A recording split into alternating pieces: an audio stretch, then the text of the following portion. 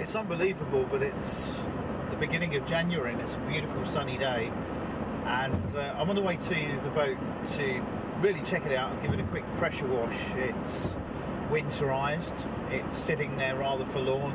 It's one of the only boats that's still in the water over the winter. I've decided that it's actually better to leave it in the water. It gives it some insulation rather than pulling it out.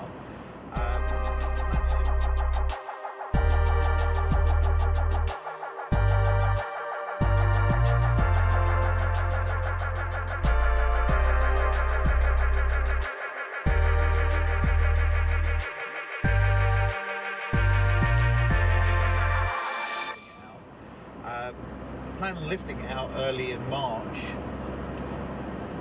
and getting everything done ready ahead of Easter, which is probably the beginning of the season for us in the UK. But we're not quite sure what we're going to do. We're not quite sure whether we're going to keep a motorboat, we're going to change it for another motorboat, or maybe look at it sailing. As so often happens with boating, by the time I got to the marina the weather had completely changed and now there was a squally wind blowing through, so the idea of getting the pressure washer out was just a no-go really.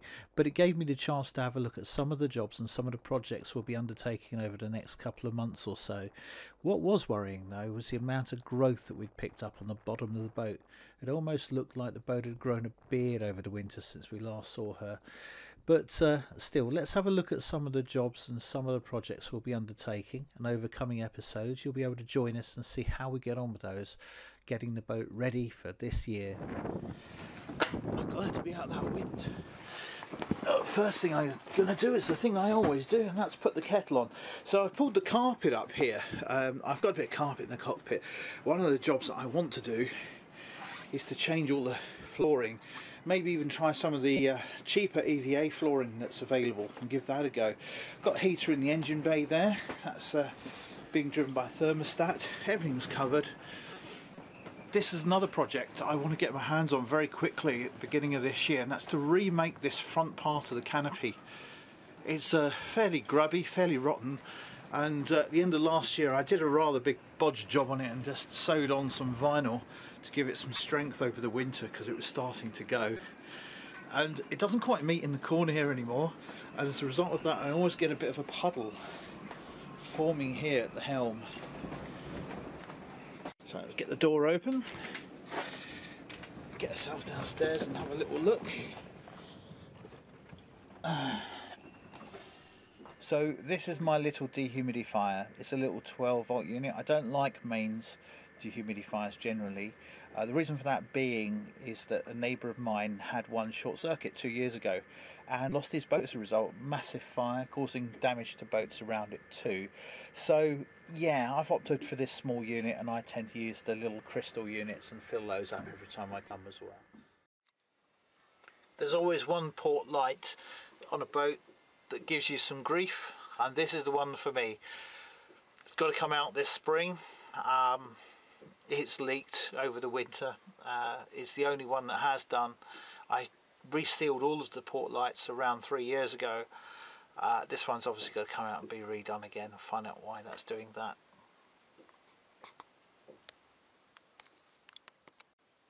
And new curtains as well.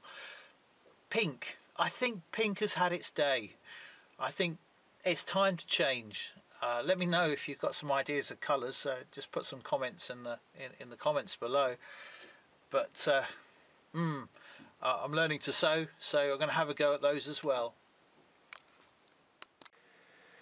And a nice view out the cabin window at some of the sailing fraternity across the other side of the river, who constantly say to me, "You need a sailboat." Definitely is something that we're considering. It's definitely something on the cards. And there'll be more about that in a coming episode, because I've signed myself up for some training with one of the local companies, and we'll get that all recorded so you'll know everything that's going on as that happens. With the weather getting really wild outside, there was just one more job to do, and that was to go and lift the engine hatch and have a look in the bilge. I was a little bit shocked what I saw. I wasn't expecting that, but given the amount of rain that we've had just recently, I also wasn't surprised. this water out the engine bay.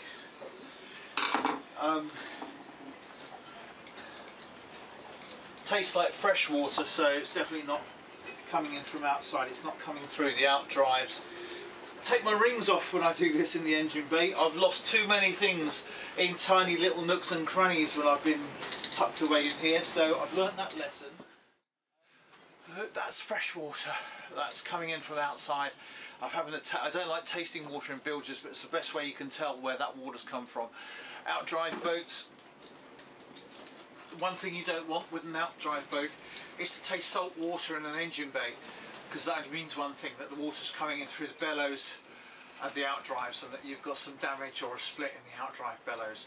This is fresh water, it tastes fresh. A little bit grubby where it's washed down through the side of the bilge, but thankfully it tastes like fresh water and doesn't taste like salt water. I'm on a salt water marina here, so if it was salt water I'd be really worried. Oh, so that's the bilges dried out, which is good news. A dry bilge, especially an engine bilge, is a happy bilge. For me, with an engine boat, it enables you to see if you've got any problems straight away. Water in a bilge, oil in a bilge is always a sign it needs investigating. Thankfully, I know where the water comes from on this boat. I've had it a few years. It's not perfect, and it has its foibles and flaws. I was going to wash the boat outside today, but the weather is looking worse and worse. The wind is blowing up.